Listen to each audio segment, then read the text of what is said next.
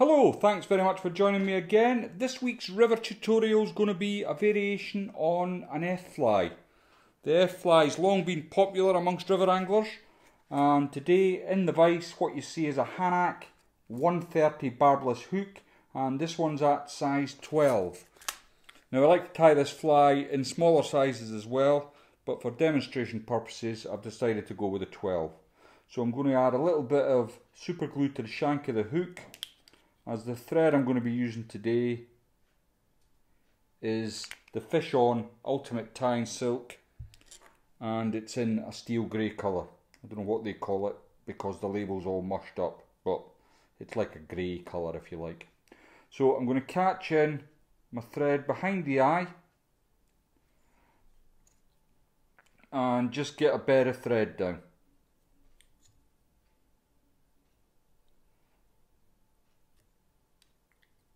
Now as I get towards the end of my shank, I'm just going to remove my waist, and then I can catch in the last little tag here that I've got.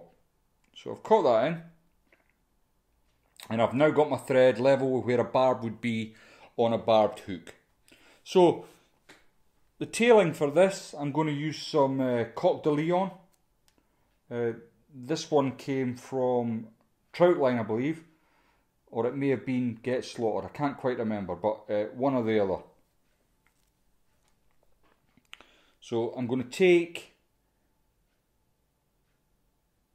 5 or 6 barbs from the stem, and as you rip them away they should all marry up quite nicely. So I want the tail to be fairly long on this fly, so I'm going to catch that in like so, and then I'm going to just come up to about 1/8 of an inch and then remove the waist. Now the reason I leave so much of the feather on is just to keep the shank even, sorry, the body of the fly even up the shank. So now I've done that, I can come all the way back to the base of the tail. Now the body of this fly, I'm going to use some stripped quill, and I've been lazy. I'm going to use some of the Troutline's pre-stripped quill.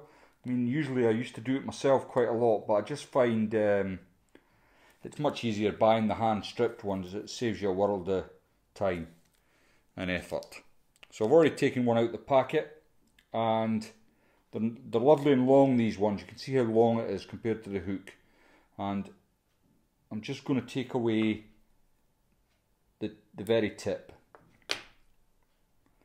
and capture that in like so. Then I can come all the way back up the shank, and what I'm going to do is just build the slightest of tapers.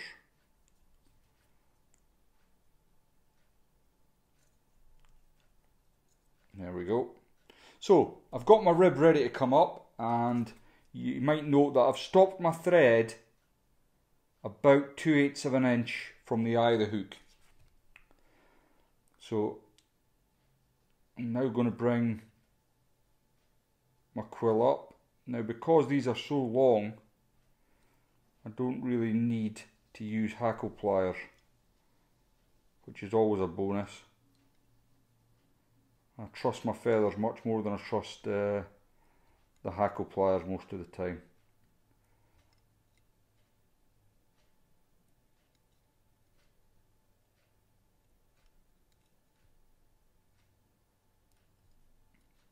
It's given me a lovely segmented body.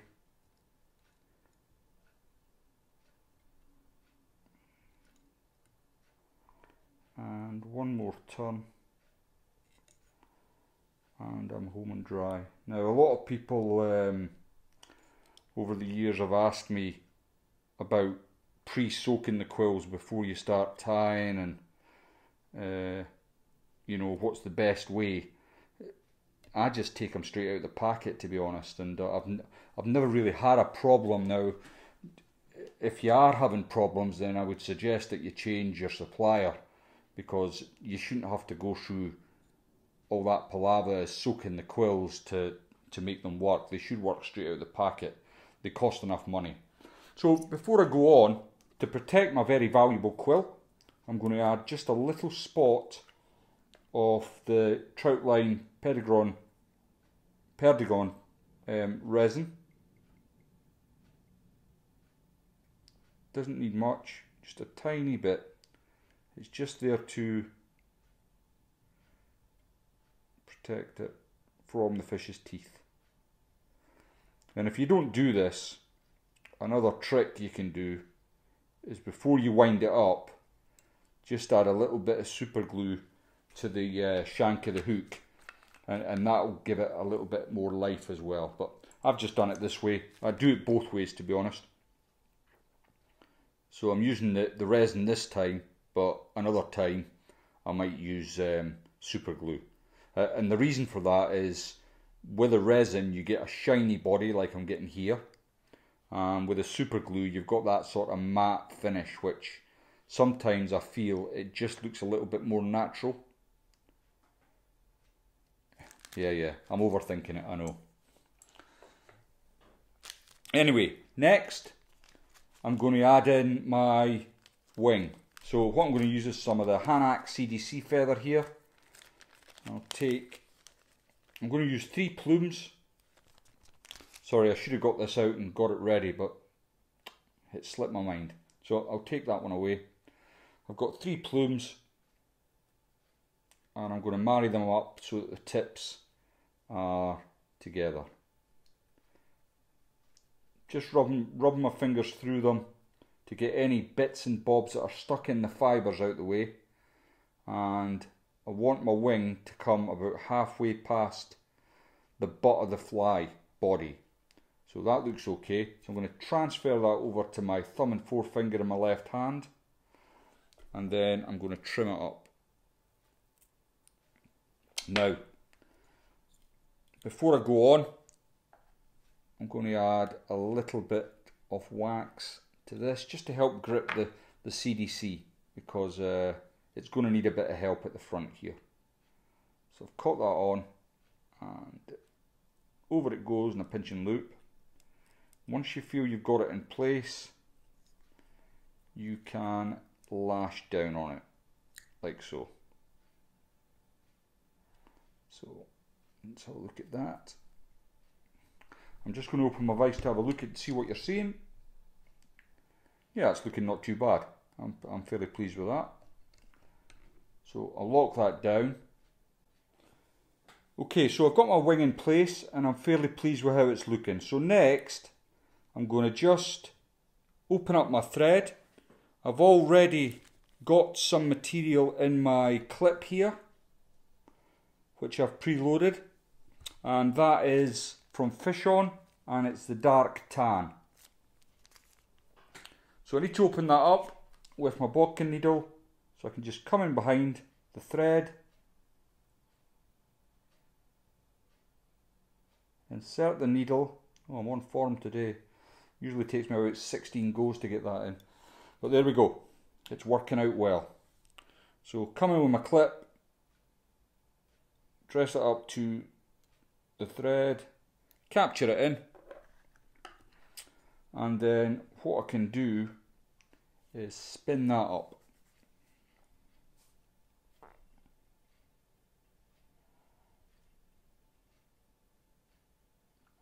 Once I've got it up, I can just take out any excess from the brush. I don't want it overly heavy. Now, first things first, I'm going to grab my wing and bring it backwards. Don't want to capture any of them tail fibres in mind. And I'm just going to put a couple of turns in behind here. And what this does is it lifts the wing. Yeah, see how that wing's just jumped up there?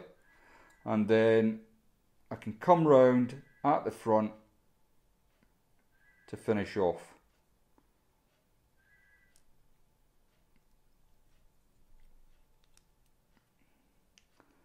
Okie dokie. So once I've got that in place,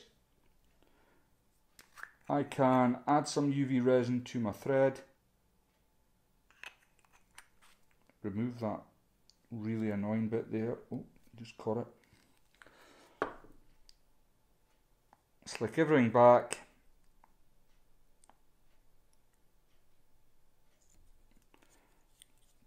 Then I can put a half hitch in, as I do, and you can use a whip finish tool if you like. In fact, I might do a video on how to use a whip finish tool. That'll be a right laugh. Okay, so got that in place. I've cured the head.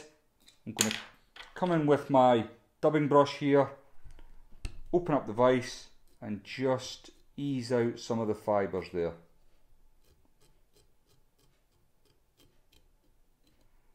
And that gives it a real buggy look at the head there.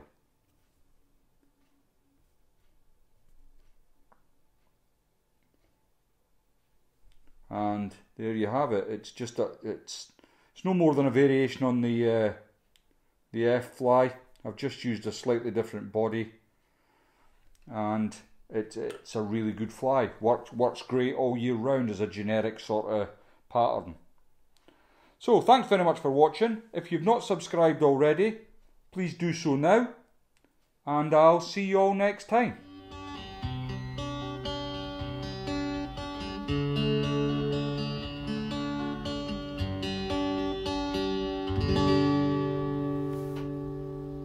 If you want to make them up, that's how to do it.